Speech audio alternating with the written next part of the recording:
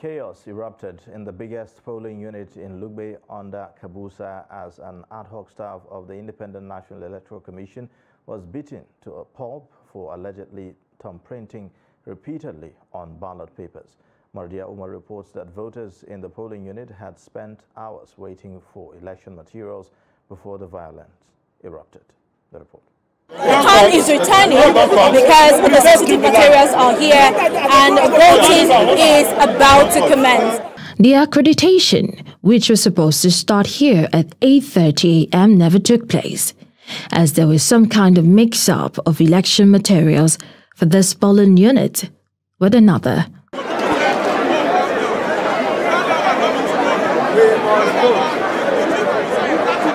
The information did not go down well with the voters.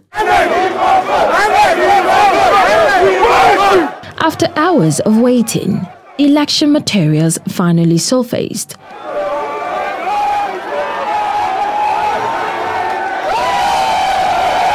Voting never started, as at 3 p.m., their patience was already wearing out, but they were still hopeful that they would exercise their franchise. Up to now, the INEC people are yet to come. The one they brought for us, unfortunately, was not.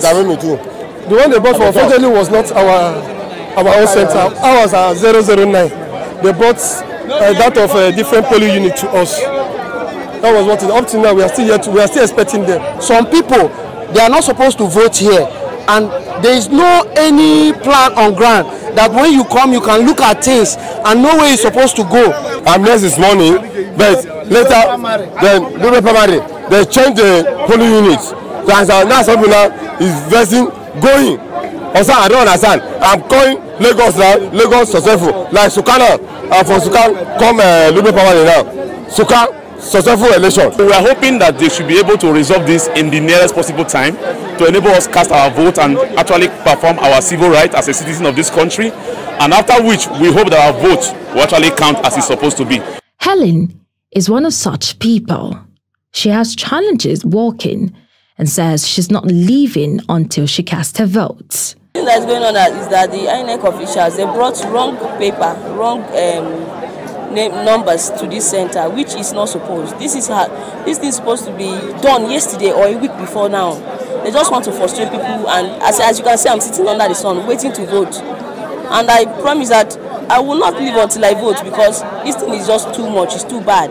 Unfortunately, news of an ad hoc staff who was allegedly caught thumbprinting numerous ballot paper surfaces.